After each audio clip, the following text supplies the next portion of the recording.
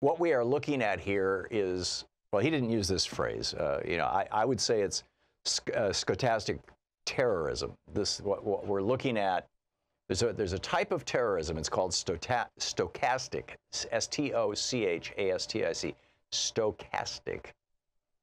And what it means is, well, actually, there's a definition of this. What Hans Nichols said. Here's what he said. He said you have conservative lawmakers. See, we have now bombs at Hillary Clinton's house, bombs at Barack Obama's house, and bombs at CNN, right, or things that look like bombs.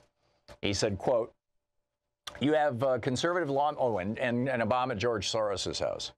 He said you have had conservative lawmakers push some conspiracy theories that say George Soros is funding that caravan. You have seen some things that have been clearly debunked, issues that are not actually factual. Republican congressman, namely Matt Gaetz down there in Florida, talk about how George Soros is funding that caravan.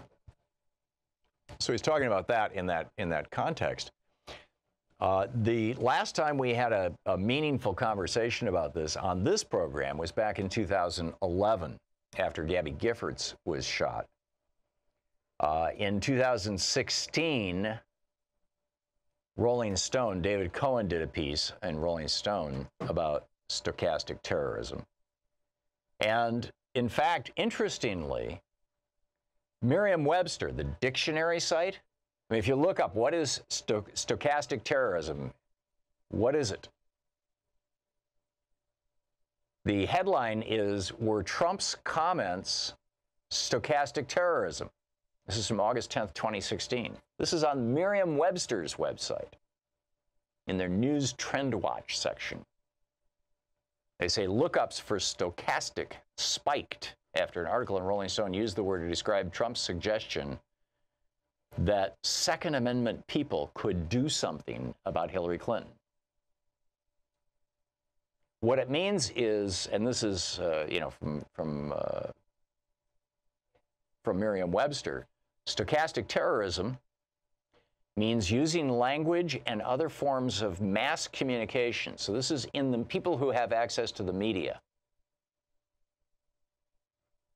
to incite random actors to carry out violent or terrorist acts that are statistically predictable, but individually unpredictable. Now, the benefit of this, the reason why basically every nationalist authoritarian movement that has used stochastic terrorism over the years has risen to power in the wake of chaos is because they could plausibly deny they had anything to do with it.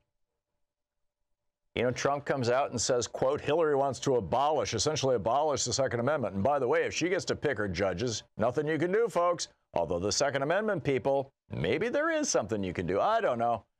But I'll tell you, it'll be a horrible day if Hillary gets her judges in. Right now, we're tied. That's what Trump said back in 2011. Excuse me, 2016. This was during the primary. But I think that the point here, let's just combine both of these concepts and then, you know, fully understand what happened in Mussolini's Italy. You know, what happened in Pinochet's Chile, what happened in Franco's Spain.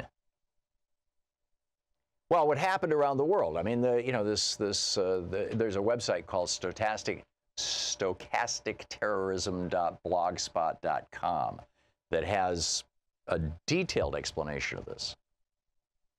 And like I said, we talked about this on this program back in 2011 at some length. And in fact, you can find the threads are still over on our website.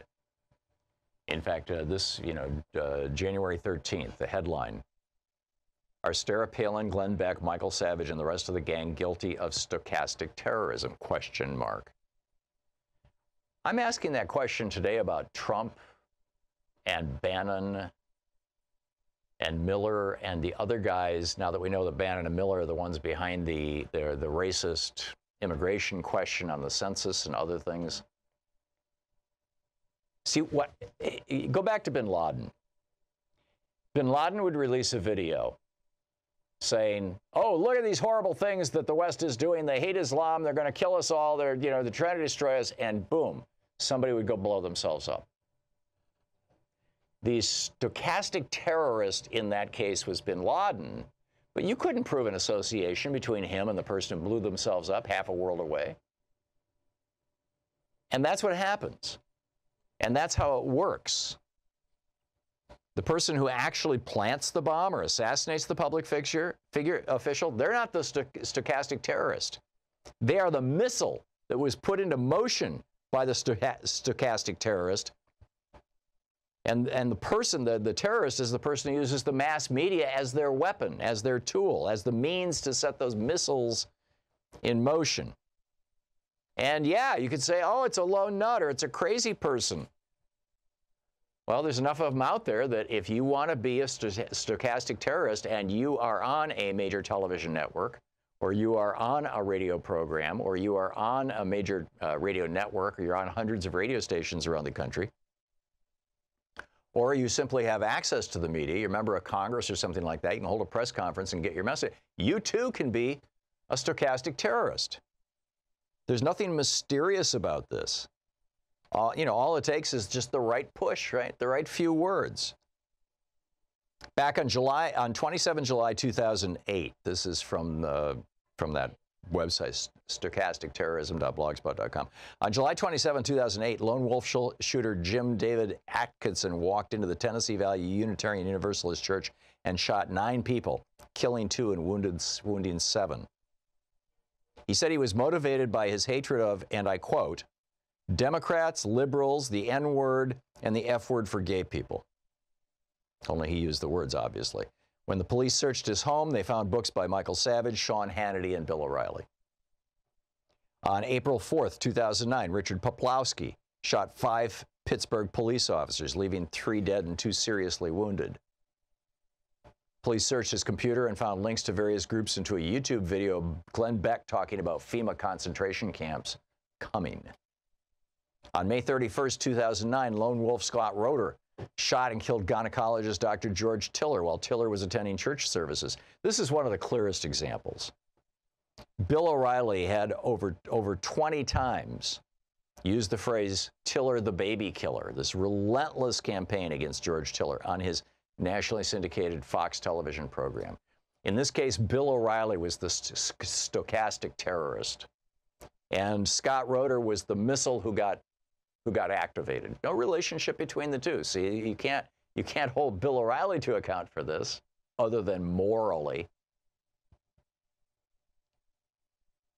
The Tides Foundation, there was this guy, a convicted felon, his name was Byron Williams, set out from his mother's home, and so many of these lone wolves are setting out from their parents' basements, heading for San Francisco. He was stopped by the California Highway Patrol for weaving in and out of traffic at high speed. When stopped, he immediately opened fire on the police. He wounded 2 of the California Highway Patrol officers. They returned fire, they shot him in the leg, and then took him into custody. And at first they thought they were looking at a garden variety cop shooter, but no, he said Glenn Beck was his primary motivation. According to Williams, quote, Glenn Beck is like a school teacher on TV. He's been breaking open some of the most hideous corruption. Beck would never say anything about a conspiracy, but he would never advocate violence. He'll never do anything of this nature, but he'll give me every ounce of evidence that you could possibly need, end of quote. Prior to Williams' planned attack, Beck had mentioned the obscure Tides Foundation 29 times on his program. This is stochastic terrorism. You heat the waters, you stir up the pot, knowing full well that sooner or later a lone wolf is going to pop up. Trump has been promoting this. It's been around on the right for a long, long time. As I'm pointing out to you, these go back to 2007, 2000, just calling it out. This has been going on for a long time. But it has become one of the principal methods now of scaring the hell out of the Republican, the Republican Party, scaring the hell out of the Republican voters. In fact, when we come back from this break, I'm going to play an ad that right now the Republican Party is playing. I saw it last night on my TV here in Portland, Oregon,